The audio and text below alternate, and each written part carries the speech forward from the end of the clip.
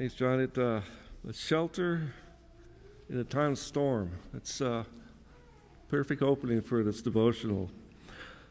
There's a gentleman that comes into where I work. He shops and talks to me, mostly to talk, I think. He's a Vietnam vet. He's seen some horrible things. We've known each other for a few years now. He's told me a lot of things. When we get in this discussion quite often, he says to me, "Why can't people stop fighting? We should send all of our leaders to war and everybody else stay back. Just make the people that have a problem with it go to have war. Why do we?"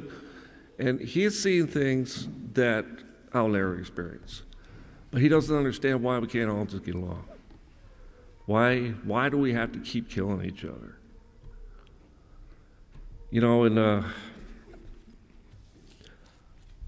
I usually say to him that we don't have to, but it's not possible. At least not by ourselves, anyway. And he doesn't understand why people just won't help each other, why people can't just be even and equal, why there's got to be people that have control over other people and power. So, as long as there's sin in the world, that's what sin's all about. And we can't escape the sin, at least not here on earth. He's still struggling with this, and I hope he keeps coming back. And what got me started on this was tragedy in Las Vegas. It really kind of hit home with me again. Then there's been a lot of personal things here in this congregation, a lot of loved ones passing on. But when I'm talking about here, when something happens that's so tragic and so unbelievably, evil, we ask ourselves, why? Some people, you listen to the news, some people want to blame the guns, some people want to blame what this person was thinking when he did this, or, a number of things that would contribute, they think, to this evil act. But does everybody really recognize the face of evil in this? The sin's in the world. We're powerless over it ourselves.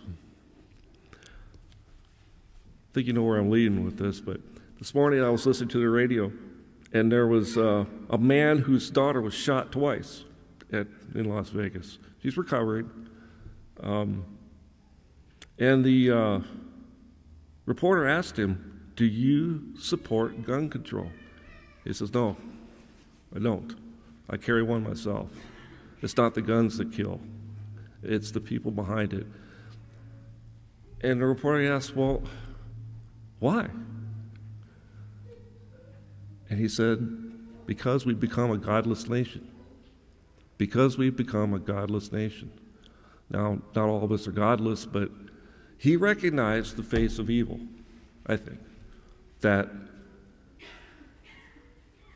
without God, without the forgiveness of our sins through our Savior Jesus, all we have left is evil. We're powerless against that by ourselves.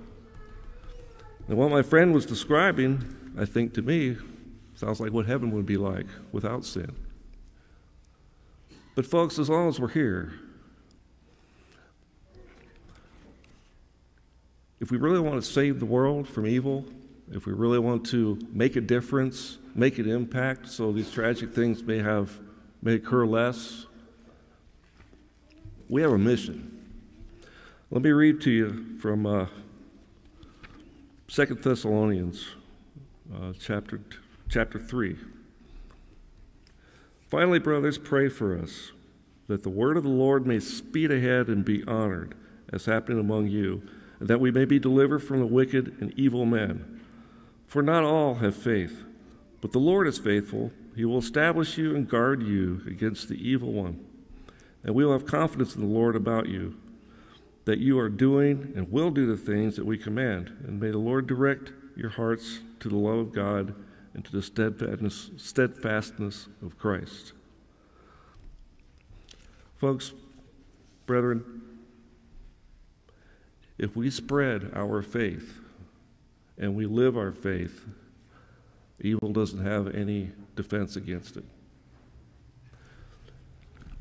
If there's anybody here that has not been saved, that has not been washed by the blood of Jesus for forgiveness of their sins, or if they need to be encouraged, as we sing tonight, please come down.